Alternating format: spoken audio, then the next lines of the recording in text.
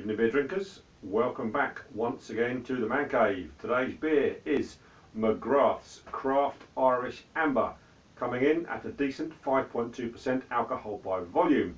There are no IBUs in the bottle, so I can't tell you how bitter this one's going to be. This one comes from Ireland, at the, I hope I pronounced this right, the Clanconal Brewing Company, Craigavon, Northern Ireland. I hope I've got that right. I've got a week off work and I've fitted a castero for my eldest daughter yesterday. When she got in from work today, she bought me four or five beers and some chocolate. What a lovely girl. And this is one of them, not one I've heard of before. Nice little craft ale bottle. Don't know if you can see it, but it's got a spot UV label, which I quite like. And also, a nice touch is, let's get out of my chair so I don't know if you can see that or not, it's lit up well enough. A nice brewery bottle top. I do like it when the breweries spend a bit of time, give you a decent label and a decent bottle top. I do hate these plain bottle tops, so it's a nice touch that. Anyway, I've no idea what to expect. It looks fairly light, it's an amber, so anyway, without further ado, let's crack it open.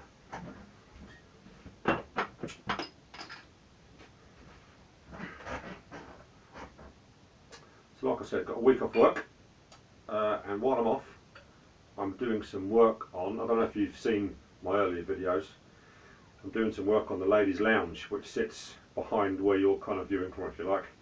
Oh, look at that. Whoa, it's gone mental. Oh, that smells lovely. Cool. Yeah, I'm doing some work on the ladies' lounge, putting the roof on tomorrow, hopefully. So I'll pop down to the local builder's yard, picked up some timber. Yeah, let's chuck it in, look at that, perfect. So I'll be doing some work on that during the week. Hopefully, once it's done, I'll be doing a few reviews from in there as well.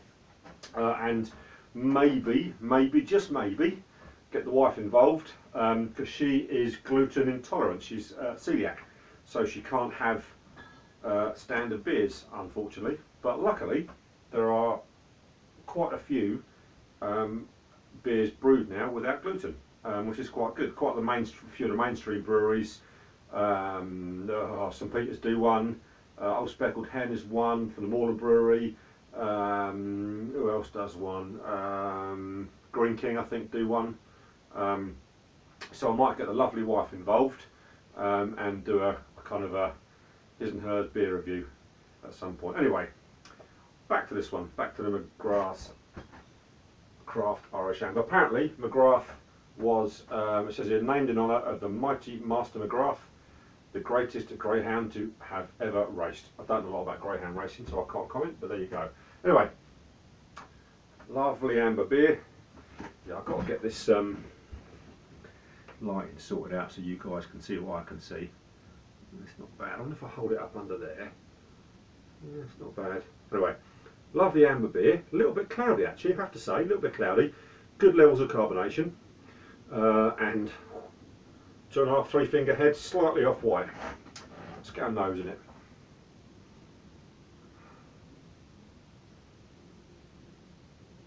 See, I think the head is disguising the nose, because I'm not getting a lot from that, I've got to be honest. When I poured it and started to overspill, got a bit of fragrance from it, but now in the glass, not a great deal. Let's see if we can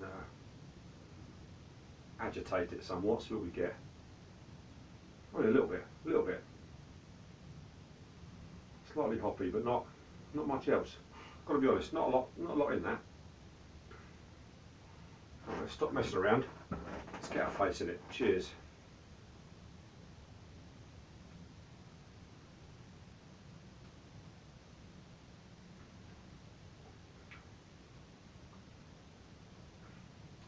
Same again.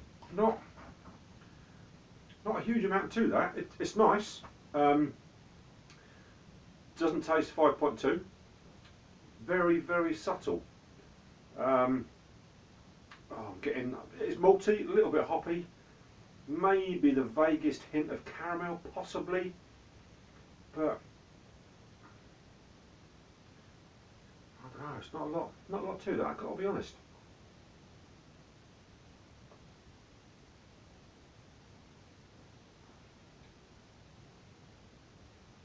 Yeah, a little bit bitter on the back, but not overly so. That's it's a good beer. That's it's a lovely drop. I think maybe because it's so well balanced, hoppy, malty, you know, maybe that's the reason why it's not. I'm not saying there's no flavour. I'm getting a little bit now actually on the back, a little bit on the back. Let's have a look. I've left my glasses in the car, and this is really small, so I might struggle. Let's see what the tasting notes are. Full flavoured amber ale, rich malty body, embraced by smooth caramel undertones. There you go. Embellished with citrus and spice. Hop aroma exudes boldness with floral spice, complemented by a slight sweetness on the finish. I don't disbelieve you. However, not getting much spice at all. I've got to be honest.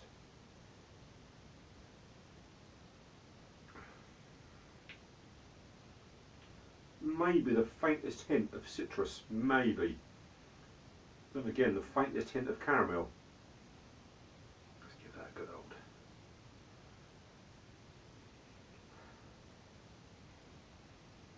Yeah, getting a bit more from it now. A little bit of spice there, a little bit of spice, but not a lot. Yeah, I don't want to do the brewery a disservice by saying it's not a good beer, because it is a good beer. It's very nice. But just, you know yourself, beer drinkers, some bottles you crack open, the second you crack it, you can smell the aroma immediately. But this, very, very subtle. I've definitely got a hoppy, floral aftertaste on the back there, and on the burp as well. Yeah, not a lot to that. Not a bad beer, don't get me wrong. It's very drinkable, and I wouldn't not drink it again. But like I pointed out to Stevie in last video but one about Broadside, would I actively go and look for this beer again?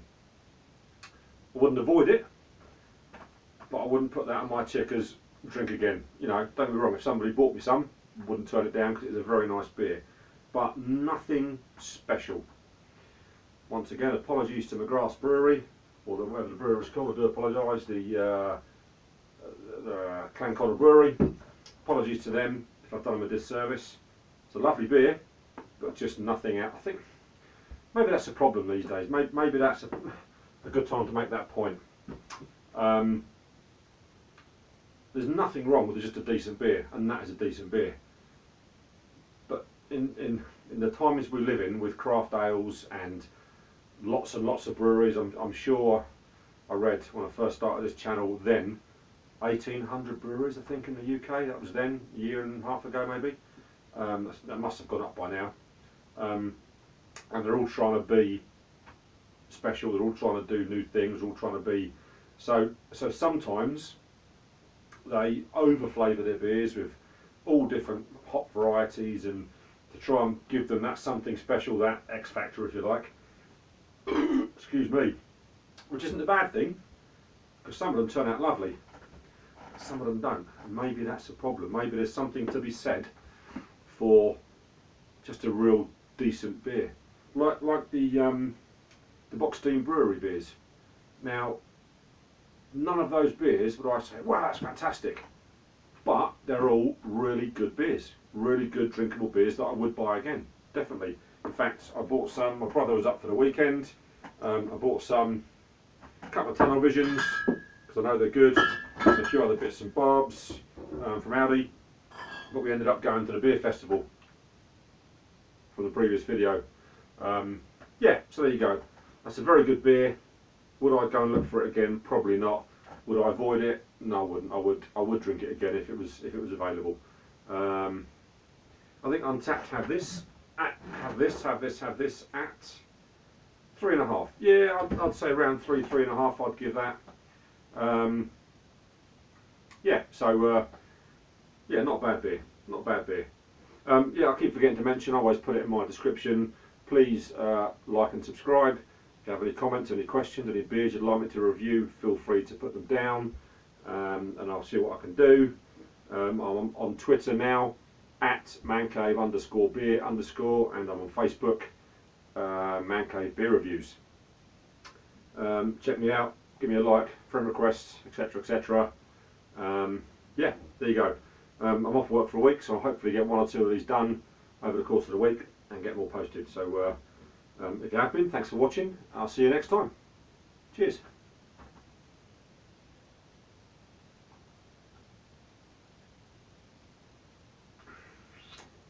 Yeah, not bad.